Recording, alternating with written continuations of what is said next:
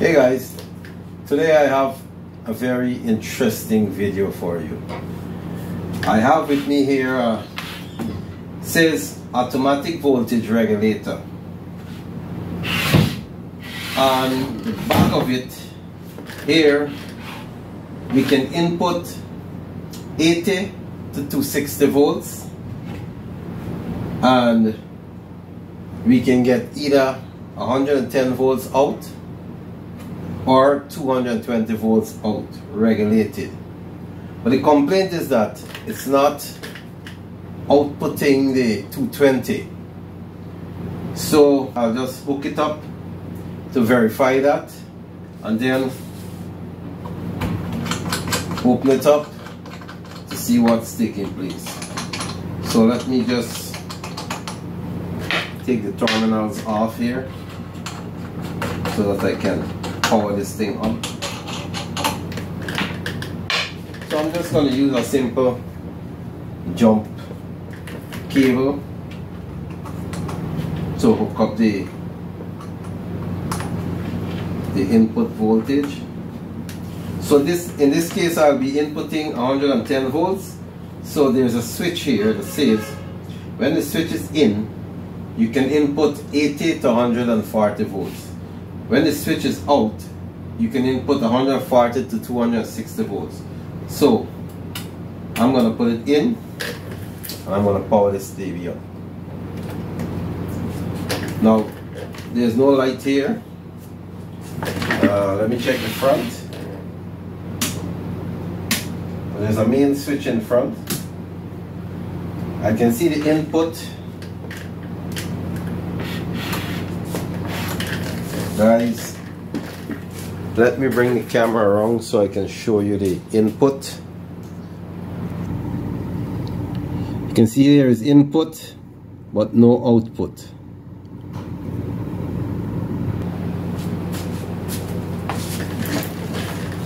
So if I take my meter just to verify, let's just say for argument the meter is not working in front, just use my tester.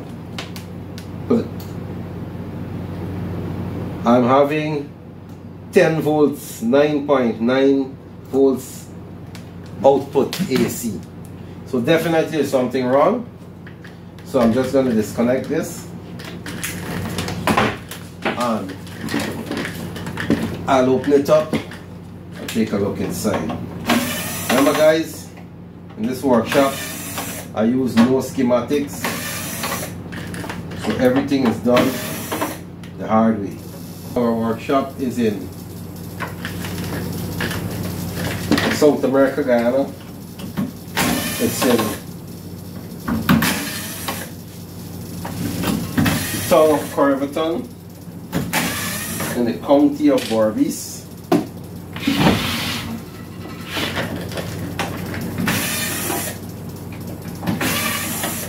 You can check out my other videos. The name of this channel is Tech Repairs. I have lots of interesting videos. You can check them out. Maybe you can learn from them. If my video can help anyone, you can share them. Now this is what the inside of this thing looks like. I have a big toroidal transformer. So I have to figure out why we're not getting any output.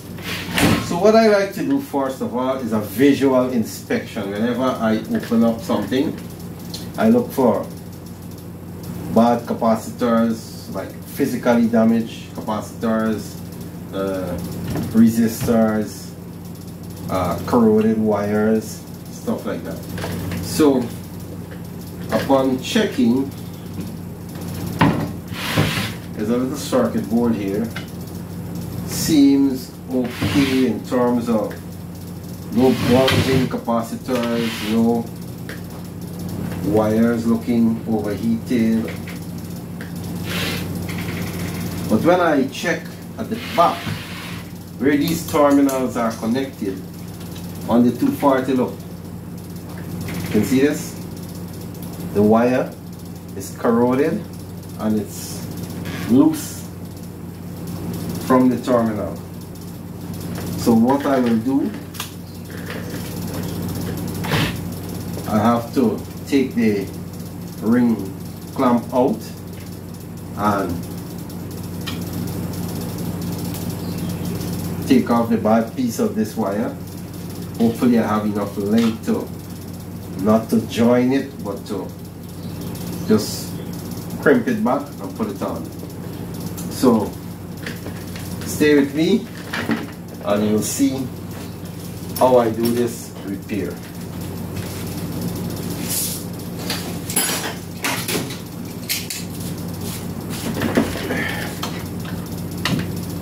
Remember guys, make sure you observe all safety. If you want to work along with my videos, please observe all the safety and do so at your own risk. Alright? So, this is the piece of ring clamp that they wire out from.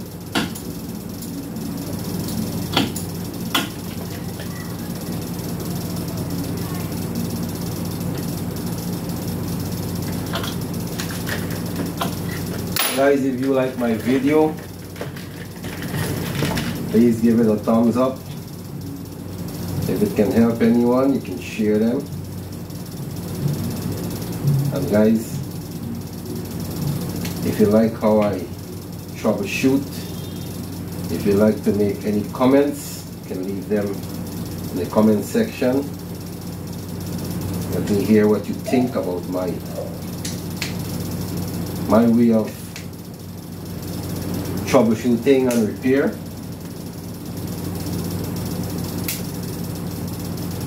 Guys, I have over 25 years of experience in this workshop with this kind of job, and I've been doing it all these years without any schematic or anything like that.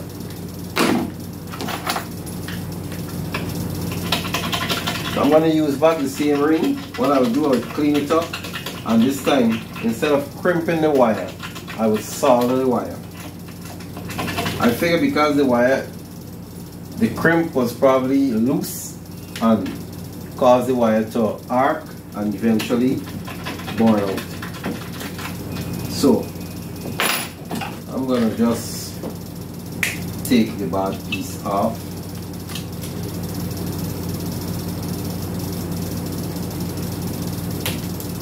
Yep. Let me get some flux.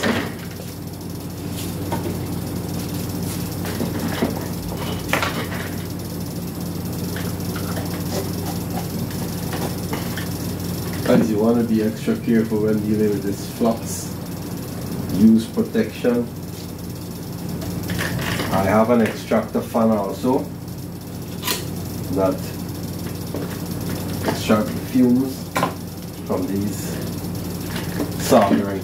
Whenever I use this flux, I like to use my mask. Flux is very dangerous. Yes, nice and shiny. Let me put some solder on the clip. Well,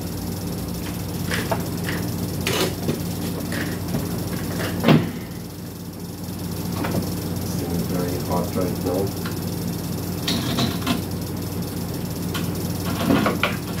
Good. So I'm going to just solder it on directly to the clip instead of using crimp. There's still place on the fins that I can clamp when the solder is dried. Good.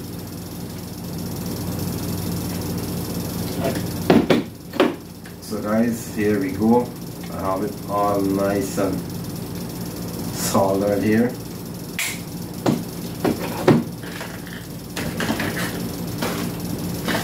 Let me just clean it up a little, make the contacts nice and shiny. Someone else was in here, but I don't know how they didn't observe this, but nevertheless came to my workshop and I'm glad it came so I can share it with you guys.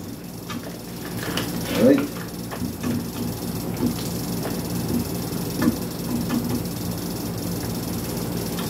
good, all nice and tight. Let me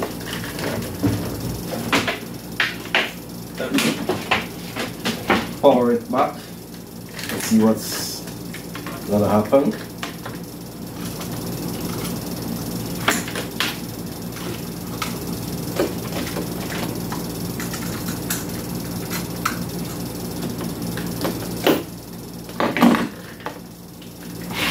So guys, here's the movement. So we got 110 in. Still don't see any output voltage here, but let me just verify that from the back.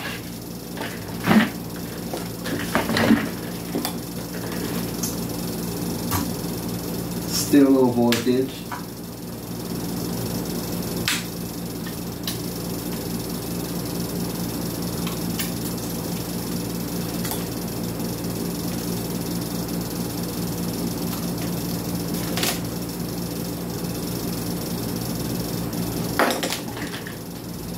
So guys, I still have no voltage. So that did not solve the problem. So I have to do some more examining.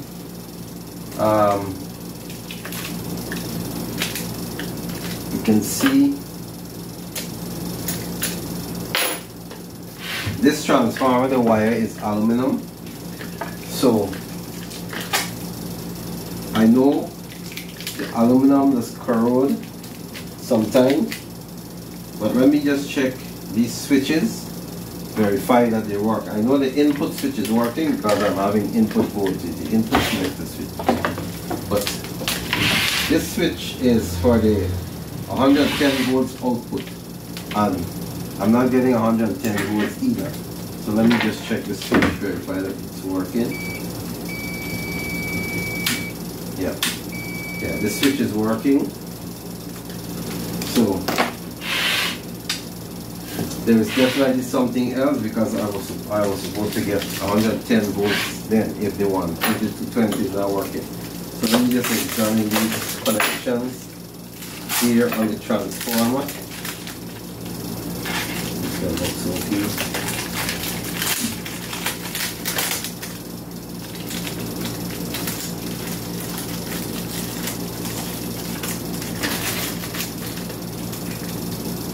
This one looks okay.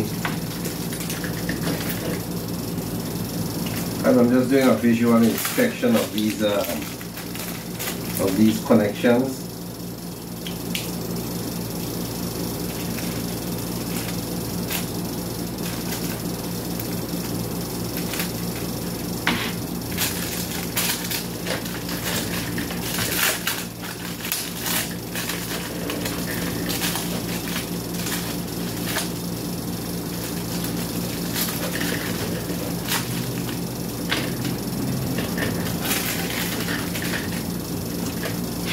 Connection seems okay.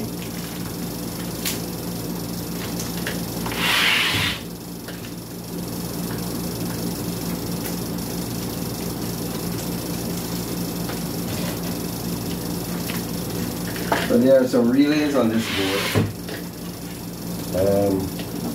Might want to check them. So guys, as you can see, fixing the corroded wire did not solve the problem. So I went further and I took this circuit board off. Well, I did not disconnect it. I just removed the anchors and upon visual inspection, these relays is like a bank with relays. A few of them, the contacts, the solder is loose. So I'm gonna resolder everyone and then have a second check. So let me go and resolder all the broken contacts, or dry solder, some people say, because I supposed to at least hear some kind of a clicking sound or so when I power up this thing from these relays as they're trying to regulate the current, but that did not happen. So this can be the issue here. Just the pins that is connected to the relay coils, I noticed almost all of them, one of the pin, the solder is loose. So let me just put the solder back. Hopefully I get it right. If not, then I have to do some component testing. If this doesn't work, then I will have to do some component testing, which will take some time. So I will have to pause the video until I'm finished with that, and then I'll let you guys in on the secret. So I finished retouching the relays. Let me just double check and see what's going to happen here.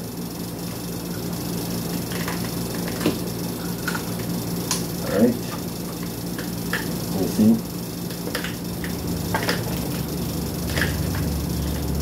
I still can't see. Oh yeah, you have to wait a little, and the delay time is on. I don't want to use the delay time.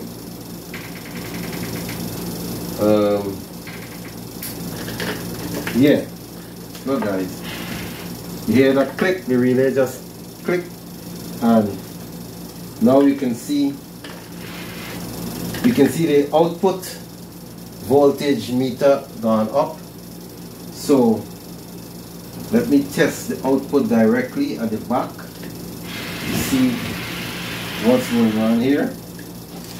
Pay attention to the meter. Should get 220 volts, thereabout. I'm having 232 volts, which is acceptable with these kind of stabilizers.